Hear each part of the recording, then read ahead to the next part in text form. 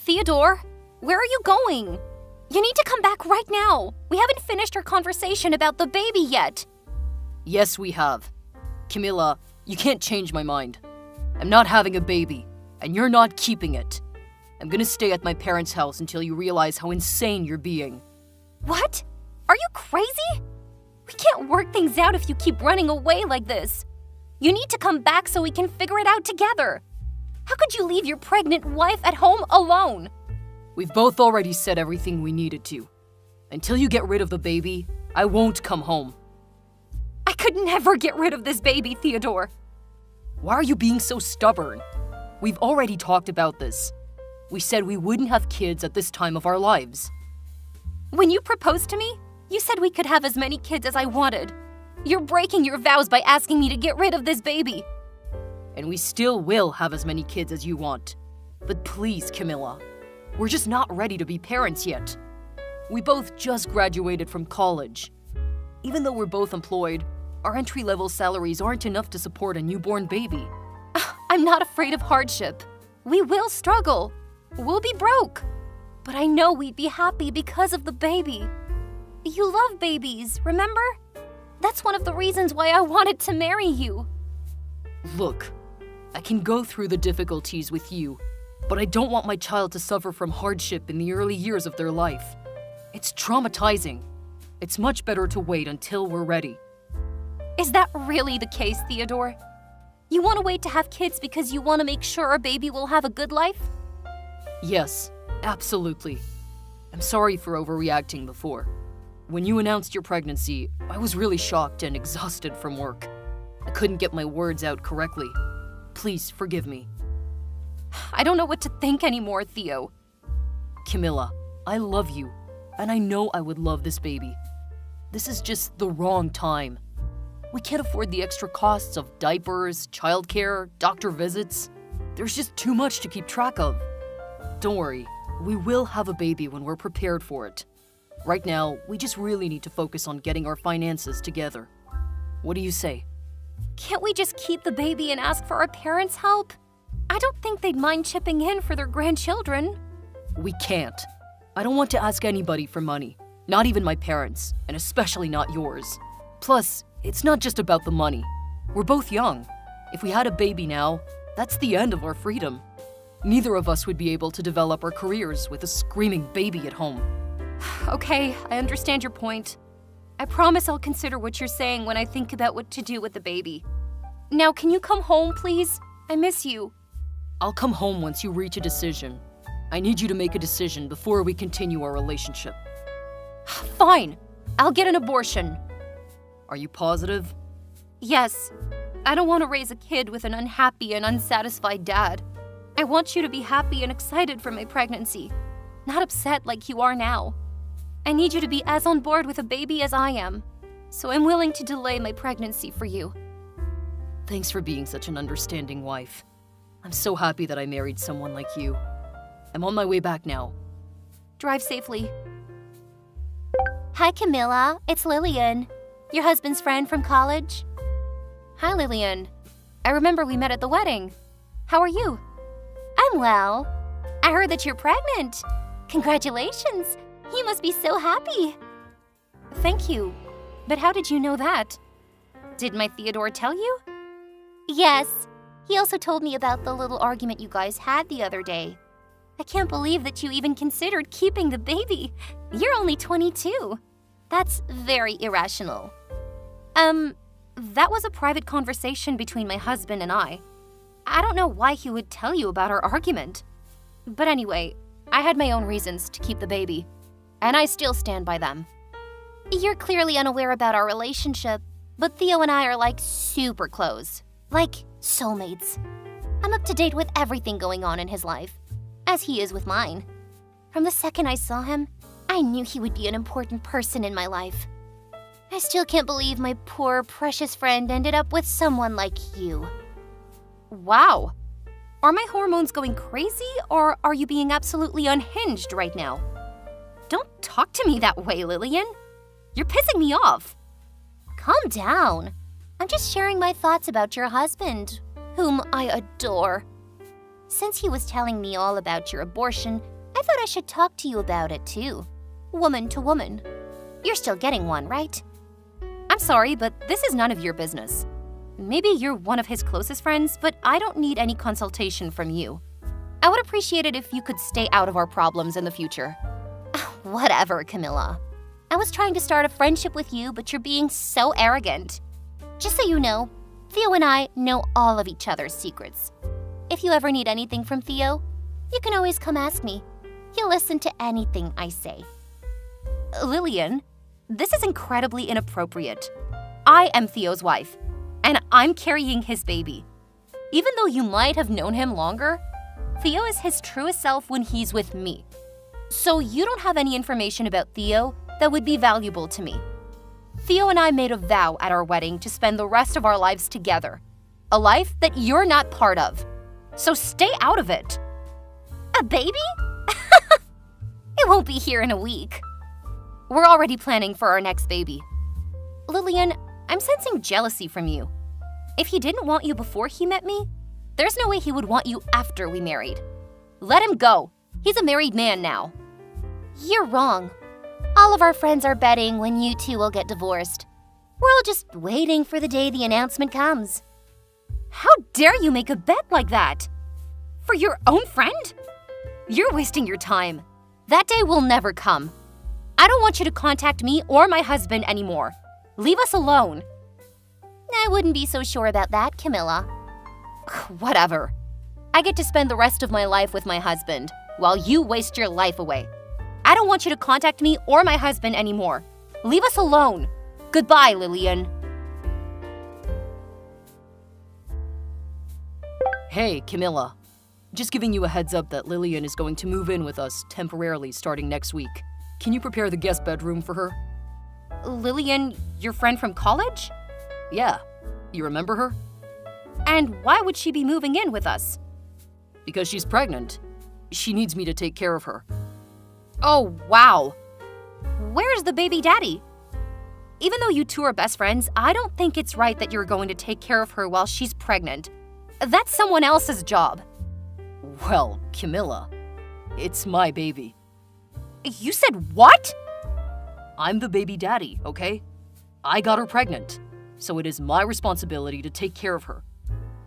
You're seriously telling me you knocked her up while we were married? Say it's a joke, Theo. I think you can understand where I'm coming from, Camilla.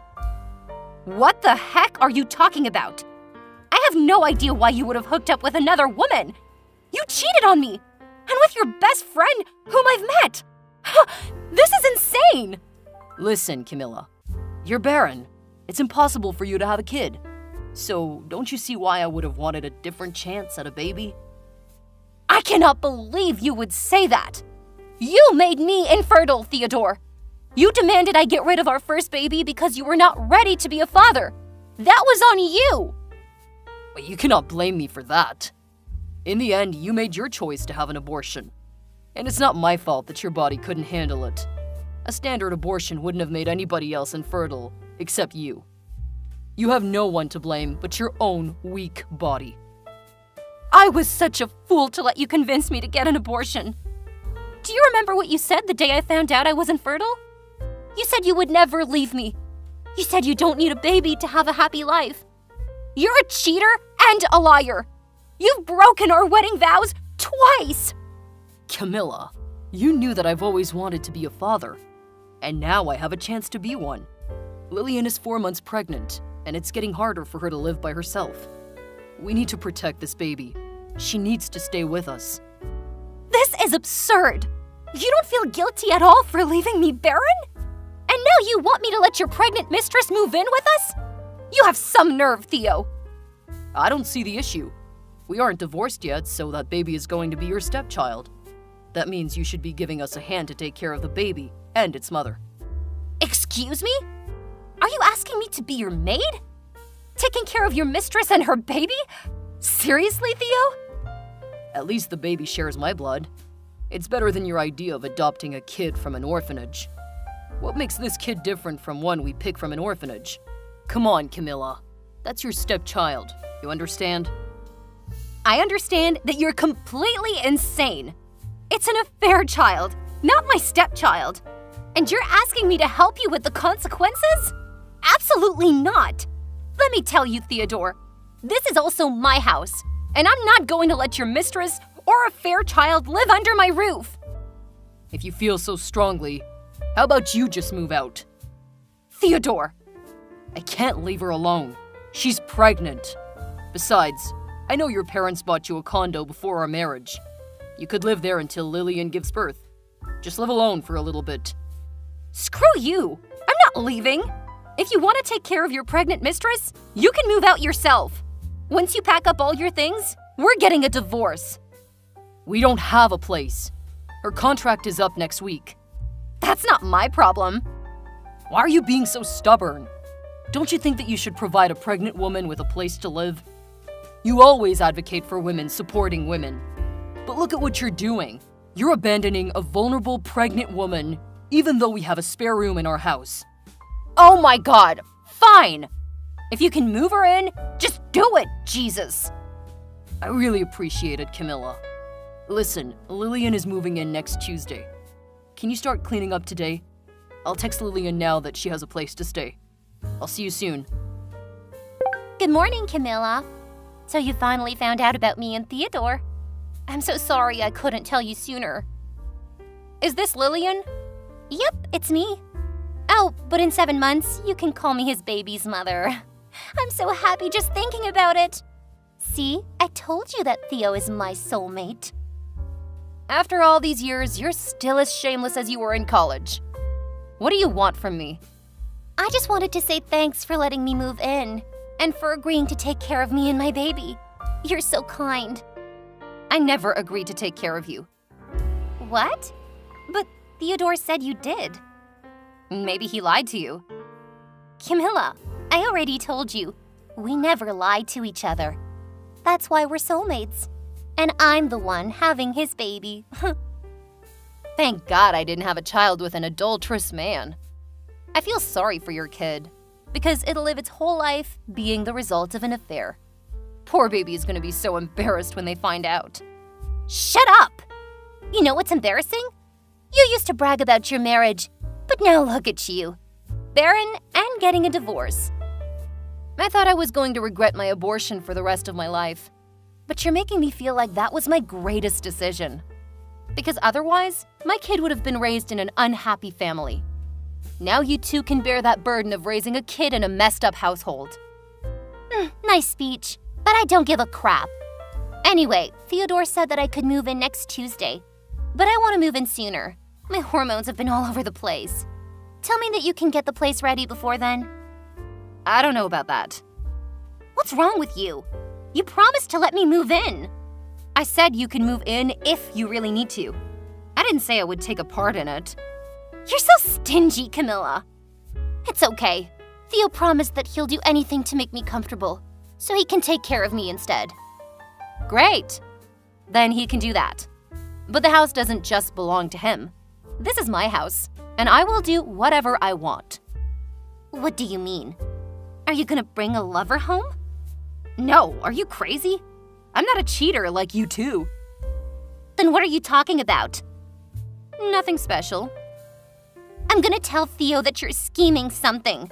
He'll make you stop whatever you're doing. Sure. Bye. Camilla, what is wrong with you? What do you mean? I thought you agreed to let Lillian move in and take care of her.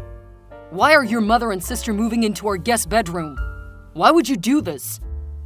Did I really welcome Lillian into our house? What? You did.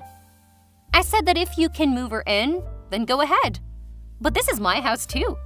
And I asked my mom and my sister to move in with me. You lied to me. That was supposed to be Lillian's room. Where is she supposed to go now? Hey, Theodore, can you stop talking?